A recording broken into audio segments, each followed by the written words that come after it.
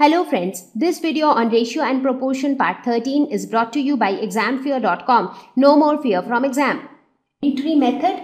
In unitary method, we always find the value of one unit first and then we find the value of required number of units. Now what do we mean by one unit? Let us take this example. So in the previous case, three books cost was given as rupees 50. So 3 books cost rupees 50. So what we do is, first we find the value of one unit. So that one unit is one book in this case. So first let us try to find out the cost of one book. The cost of one book would be rupees 50 divided by 3. Why? Because rupees 50 is for 3 books. So if you divide rupees 50 into 3 equal parts, so each part would be the cost of one book. So one book's cost would be rupees 50. And then we find the value for required number of units. So like in this case, we had to find the cost of 8 books. So if one book costs rupees 50 by 3, so 8 book would be rupees 50 by 3 into 8. So this would be rupees 400 by 3, which is equal to rupees 133.33.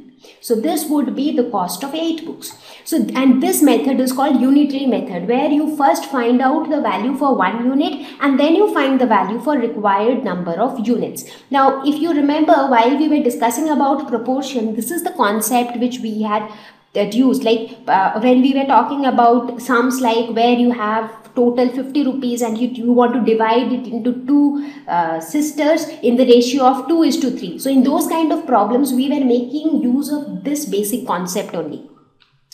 So let us try another problem. Raju purchases 10 pens for rupees 50. Okay.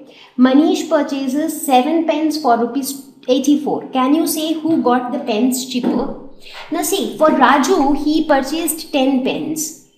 And for Manish, he purchased 7 pens. So how are we going to, we just can't compare rupees 150 and rupees 84, because Raju got 10 pens for this 150. Manish got only 7 pens for this 84. So in order to compare the two, we need to find out the cost of one pen. That is, how much did Raju pay for one pen? How much did Manish pay for one pen? And only then, it will be a fair comparison between the two. So let's do the same thing. So for Raju, cost of 10 pens is rupees 150. So the cost of one pen would be rupees 150 divided by 10. That is equal to rupees 15. Whereas in case of Manish, cost of 7 pens is rupees 84. Therefore, cost of one pen would be rupees 84 divided by 7, which is equal to rupees 12. So now Raju has paid rupees 15 for one pen and Manish has paid rupees 12 for one pen. So who got it cheaper? Of course, Manish got it cheaper. Thank you. Please visit examfear.com for free quality education. You can learn with a simple 4-step learning process wherein you can watch video lessons, you can ask your questions, you can refer notes, and you can take a free online test. We have content for class 6 to 12 on physics, chemistry, mathematics, and biology along with practical videos. So please subscribe to our channel for daily updates. Thank you.